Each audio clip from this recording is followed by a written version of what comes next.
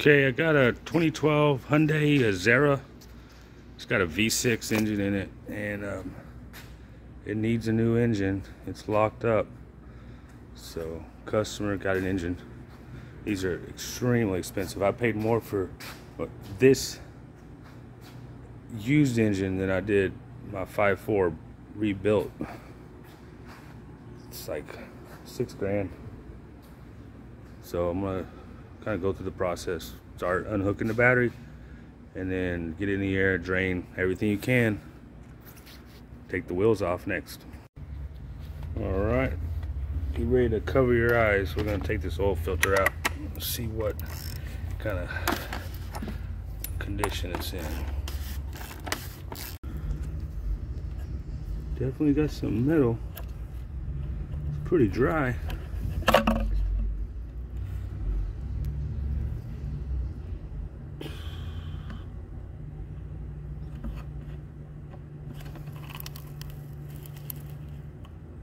Definitely can confirm. Sheesh.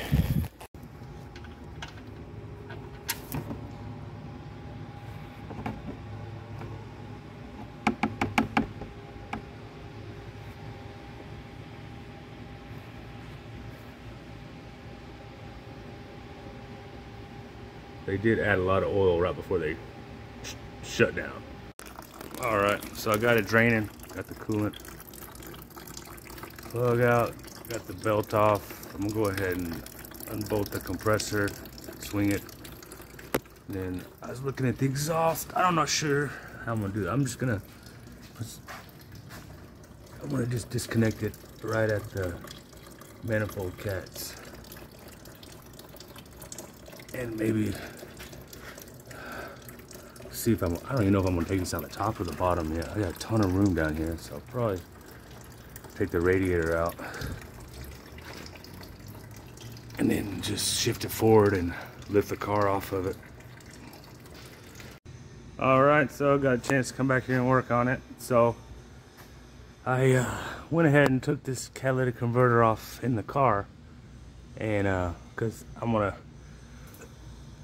scoot it forward and then drop it out of the bottom. It's got like a little mini subframe that I gotta clear, which shouldn't be too hard. I should have plenty of room.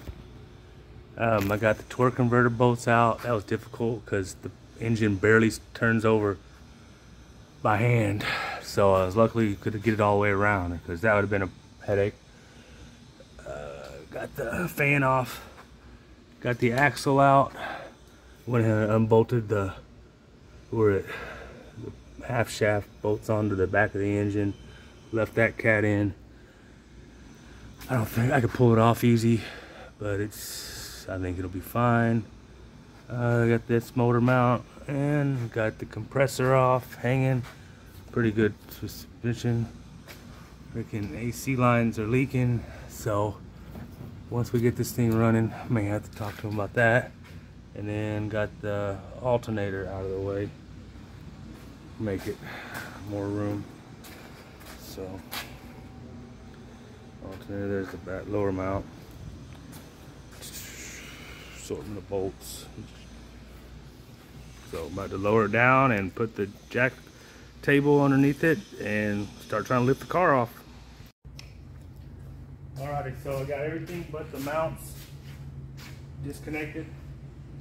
I've got my table jack underneath it. I gotta take this off so I get it enough under the car. I'm gonna try to do this fast because I gotta turn the fan off to record. So looks like we got the bolts on top of the transmission. 17.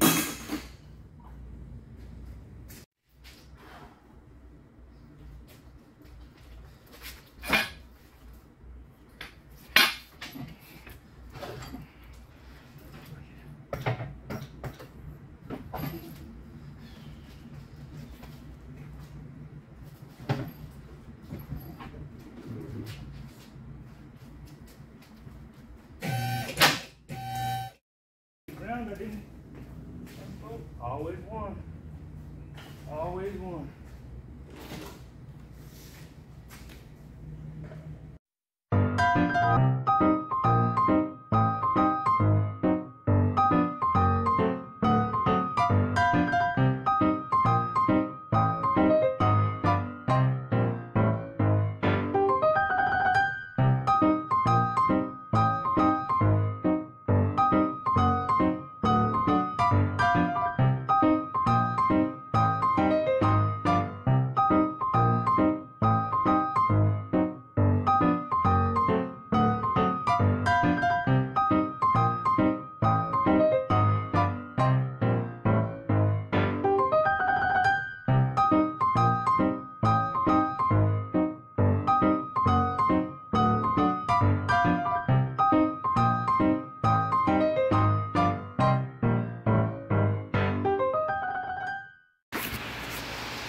Alright, so got it out. Go over it, kind of look at everything before you start disassembling. And because the new one's pretty, or the used one, pretty much complete, but there's always some cut harness, and it's a good idea to use the original harness. I put a Hemi engine in one time, same harness, had a two different pins out of all 1,000 pins was wrong, and it was throwing check engine lights, and I had to re-harness the whole engine while it was already in the car. So I tried to take a shortcut by just using the harness that came with the engine, and I paid for it. Alright, so we got our first issue with the used one, broken coolant housing.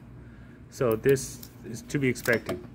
Don't sell an engine job and not price out possibly needing the intake or anything plastic that's not the main long block.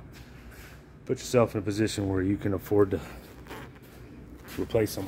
So that's why when I took the old one out, I was very careful with the heater hose, fittings, anything plastic. So I'm gonna swap it over, find a set of gaskets, and continue on.